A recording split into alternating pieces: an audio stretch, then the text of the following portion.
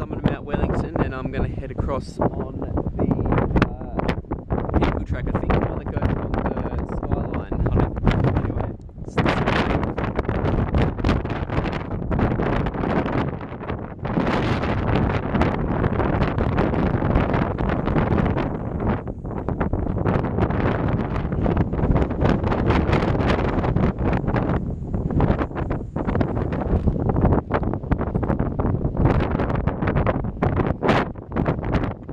this part of Mount Wellington's pretty amazing because, well, forget for a moment that Hobart's there.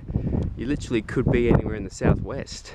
Massive dolerite boulders, no civilization besides these stakes. Pretty spectacular. I think that's the Thark Ridge out there.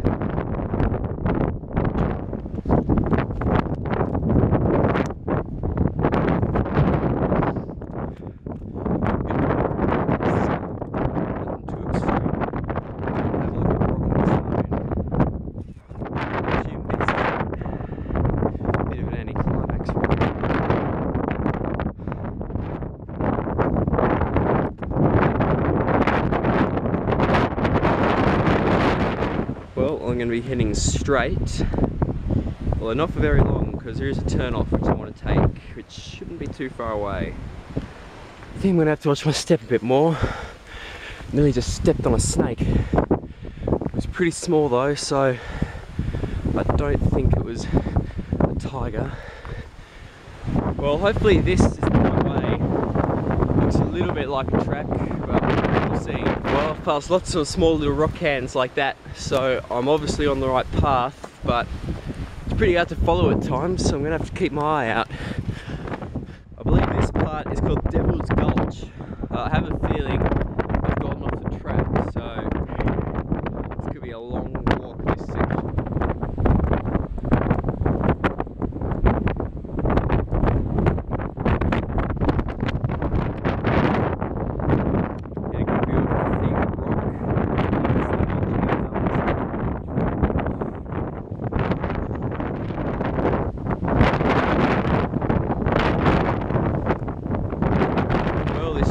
Pretty hard to pick up at first, but I'm well into it now and it's pretty easy going at the moment, so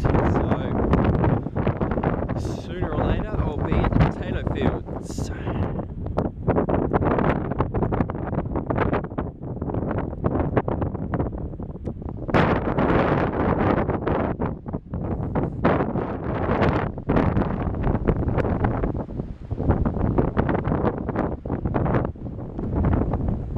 Time for a boulder field crossing. Luckily there are cans. Vegetation's changed a little bit. I'm now walking through a bit of light alpine forest instead of across boulders. I wonder how long there is to go. It's starting to become a little bit overgrown. I wonder when the last person who came along here actually was.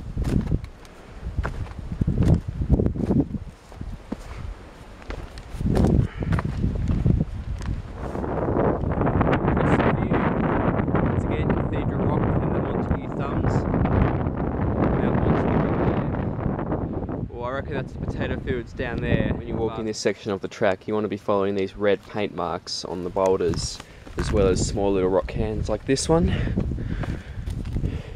Well, I just got lost in a boulder field back then. Couldn't find the next can, but it ended up being at right angles. So, I'm back on the path now.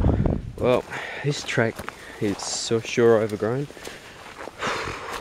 I really could do with gators right now,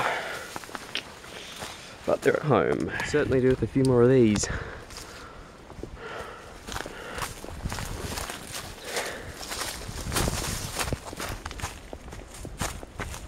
I'm here at last, the potato fields.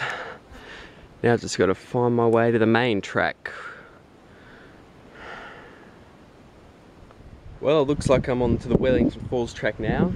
There's no sign or anything to the track I was just on. So I'll follow this for a while and then it turns into the Mills track and then eventually I'll be at the springs.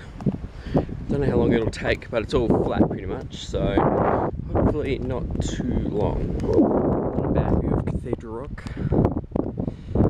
I did think about going to Wellington Falls, but I just thought, oh, it's just a little bit too far to come return from here.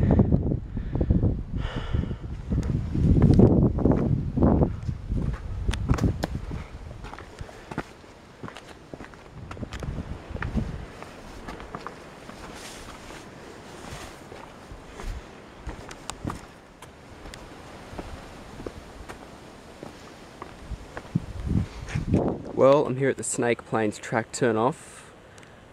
Well, according to the map, I'm about halfway between the potato fields and the springs. So if I continue on that way, it's taken me about 40 minutes to get here. I've been walking pretty steadily, so maybe in 40 minutes we'll be at the springs. Ever since the turn off to Snake Plains, it's been a lot easier going, walking wise.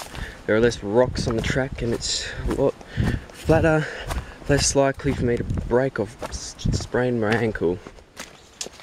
Bit of mud actually, surprisingly.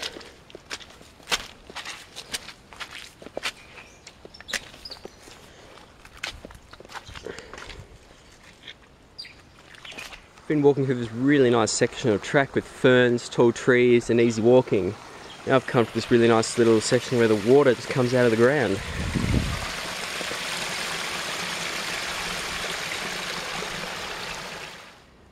What a view it is. Part of Fern Tree down there, South Arm over there, Kingston, Storm Bay.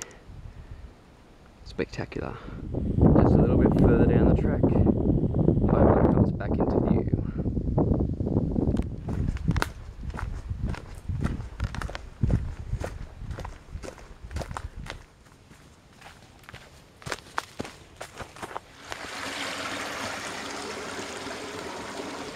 Well, just past the turn off to the Icehouse track, so no, I'm now minutes away from the springs.